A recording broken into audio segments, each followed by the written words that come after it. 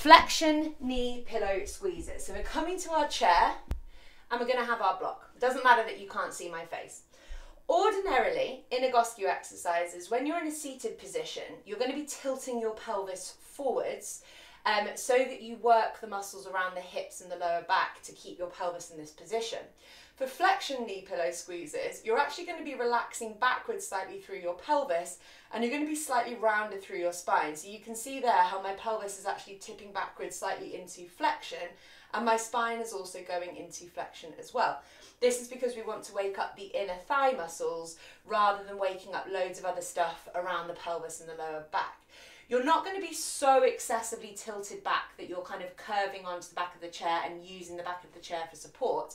And you also want to keep your shoulders back and down behind you as you do this. So the pelvis is relaxing back, the spine is slightly rounded, but you're going to pull your shoulders so that they are behind.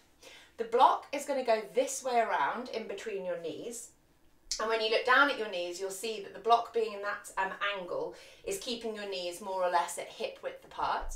Your ankles are going to be directly underneath your knees from the side view, and you're making sure that from the front view, your toes, your ankles, your knees and your hips are all in alignment. So your toes are not splaying out to the side like this. We've got the toes in alignment with the centre of the ankle, centre of the knees and the centre of the hips. I'm going to put my palms facing up on my legs like this. I'm going to pull my shoulders back and down behind me, but I'm staying relaxed through my pelvis and through my spine. My belly also stays relaxed, so release any tension through your belly. You may well notice that it wants to wake up.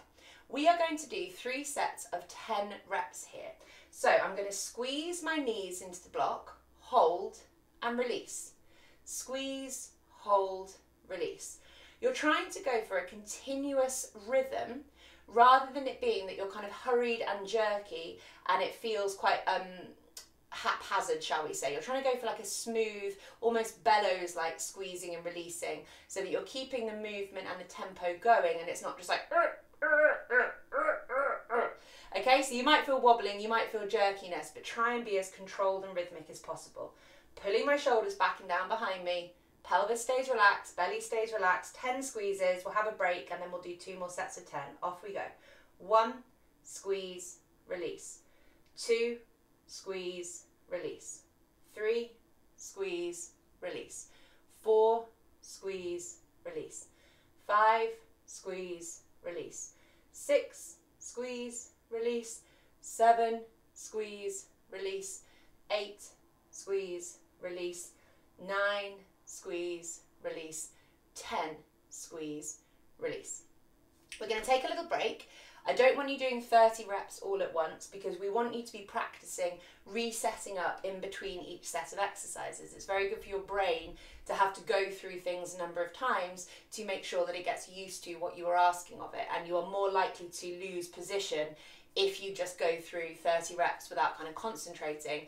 You might start then rolling forward through your pelvis or puffing your rib cage up or tensing your belly, and you've got to remind yourself of these things until you get the sort of form right. So we're setting up again, toes, ankles, knees and hips in alignment, ankles underneath the knees, pelvis tilting backwards, spine tilting backwards, shoulders pull back and down, which is different. My rib cage is not puffing, the rib cage stays relaxed, the shoulder blades are moving.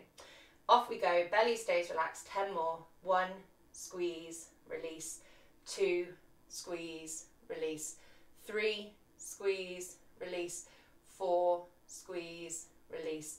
5, squeeze, release. 6, squeeze, release. 7, squeeze, release. 8, squeeze, release. 9, squeeze, release. 10, squeeze, release. So hopefully feeling a bit of burning on your inner thighs, maybe a little bit in your quads as well. I don't really feel a burn, but I do feel that kind of like a wobbliness, a slight jerkiness there. So this is where you should be feeling it. You might be noticing that you want to move your pelvis lots or squeeze your belly or tense your upper body, and that is compensation. It's telling you that your adductors are not responding appropriately to the demand that you are asking of them. Adduction. That's going to be very common with people with external knees. Your adductors probably aren't going to work very well. We can tell that from your posture. So Try and stay relaxed and try and listen to the cues. It might be that you can't do 3 sets of 10 straight out the gate. That's absolutely fine. Work towards it, but focus on the cues and not rushing through them and just trying to finish the exercise off. Shoulders pull back and down, pelvis relaxes, spine stays relaxed, rib cage stays down, belly is also relaxed. Off we go. 1, squeeze, release. 2, squeeze, release. 3, squeeze, release. 4, squeeze, release. 5, squeeze, release. 6, squeeze, release. 7, squeeze, release. 8, squeeze, release. 9, squeeze, release. 10, squeeze, and release. Pop this to the